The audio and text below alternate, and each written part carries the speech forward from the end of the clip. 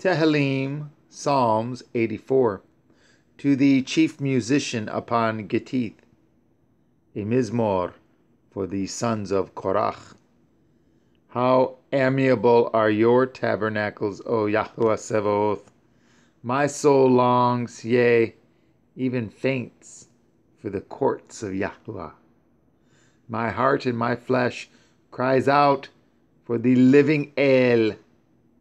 Yea, the sparrow has found a house, and the swallow a nest for herself, where she may lay her young, even at your altars, O Yahuwah Sevaoth, my King and my Elohim. Blessed are they that dwell in your house. They will be still praising you, Selah. Blessed is the man whose strength is in you, in whose heart are the ways of them, who passing through the valley of Bacha make it a well. The rain also fills the pools. They go from strength to strength.